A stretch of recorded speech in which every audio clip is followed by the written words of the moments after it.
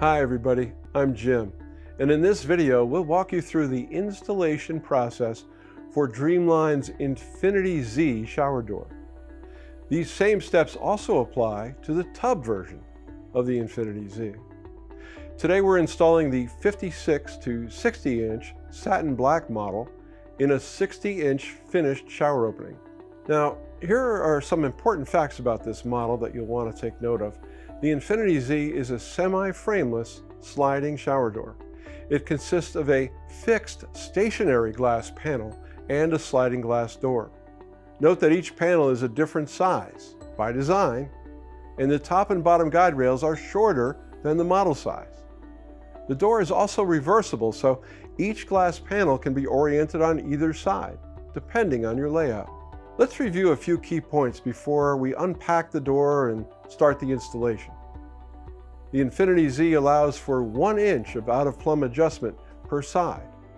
Verify that your walls do not require more than that 1 inch out-of-plumb adjustment per side before proceeding.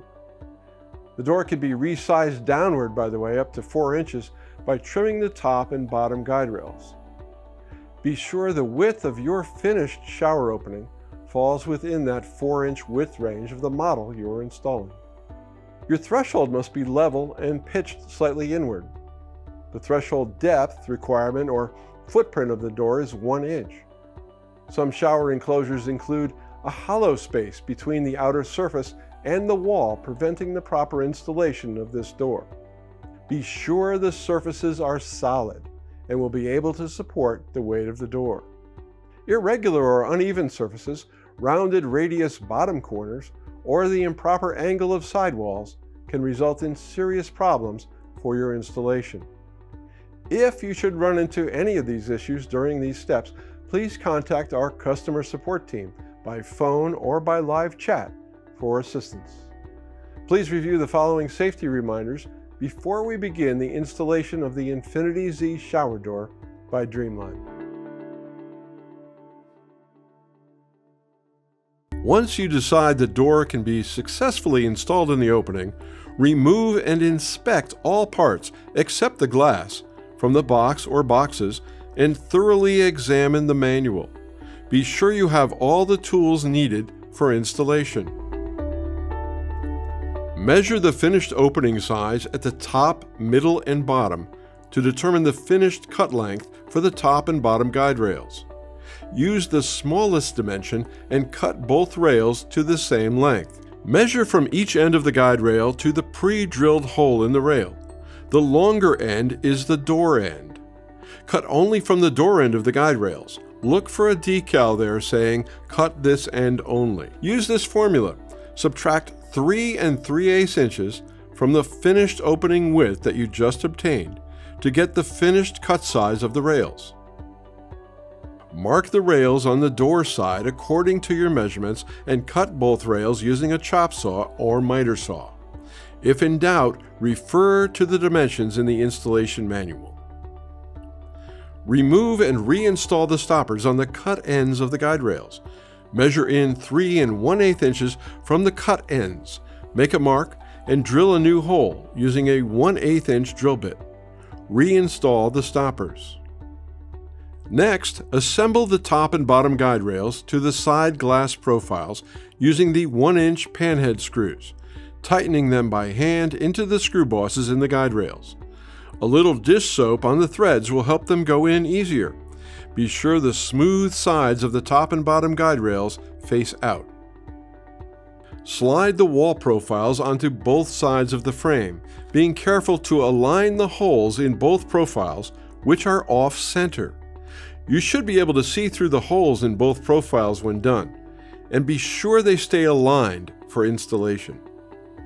Determine which side of the opening the door will go on, remembering that the cut end of the top and bottom guide rails is the door side. To switch the side the door is on, simply turn the entire frame upside down. Dry fit the unit in the opening. Make sure the unit is plumb on both sides and even at the bottom with the outside edge of the threshold. It must also be tight to the walls and to the threshold. Mark the inside edge of the wall profiles and mark the holes for drilling. Remove the unit from the opening. If a stud is present, drill a 3/16 inch hole up to the stud, then use a 1/8 inch bit to pilot the stud. If there is no stud, drill 5/16 inch holes and insert wall anchors. Unwrap and visually inspect the glass. Leave the protective corners on until it is necessary to remove them. Pay careful attention when installing the roller wheels onto the door glass. The handle holes on the door glass should face the wall. The wheels should face front, toward the outside of the shower, when placing the door glass into the opening. The bottom rollers include a push button that points up. The top rollers have a lock nut on top and a Phillips head adjustment screw on the bottom. Place the door glass into the shower area. Use protective padding and leave the corner protectors on to help prevent any damage to the glass. Apply silicone to the backs of both wall profiles and the underside of the bottom rail. Then place the frame back on the marks made in the opening. Check that the profiles are plumb and that the bottom is even from the threshold edge. Use an extension bit to drive the 2-inch panhead screws through the holes in the glass profiles and secure both wall profiles to the walls. Apply a small bead of silicone on the ledge of the bottom rail where the stationary panel glass will go. Install the panel glass, carefully sliding and inserting it into the side slot in the glass profile. Install the glass clips in the pre-drilled holes on the top and bottom rails with a Phillips screwdriver to hold the panel glass in place. Snap in the narrow edge of the V-shaped glazing vinyl between the back of the panel glass and the profile, starting from the bottom and working upward. Press it in firmly once in place, and trim any excess. Install the towel bar on the fixed panel next, using the gaskets on both sides of the glass. Hang the door glass by inserting the bottom roller wheels into the bottom guide rail. Pull up slightly on the door glass and insert the top roller wheels into the top rail. Use a Phillips screwdriver to adjust the top roller wheels only if the door is not tracking smoothly. Then install the caps on all 4 rollers. Be sure the frame and stationary panel glass assembly, which is still loose within the wall profiles, is centered within the wall profiles before securing the side profiles. Use a 1/8 inch drill bit to drill through the first layer of the wall profiles and glass profiles, 2 holes on each side. Secure the wall profiles to the glass profiles using the small panhead screws, washers, and caps.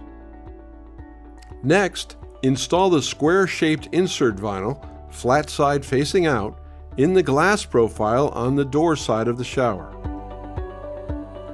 Install the vinyl seals next. The shorter vinyl is installed on the exposed edge of the panel glass, with the soft fin pointing inward toward the door glass. The 2 longer vinyl seals attach to both sides of the door glass, with the fins pointing toward the outside of the shower. Install the handle on the outside of the door glass using the provided gaskets on both sides of the glass. Clean the area to be sealed, then caulk the entire perimeter with a good quality, mildew-resistant clear silicone. Allow 24 hours for the silicone to cure before the shower is used.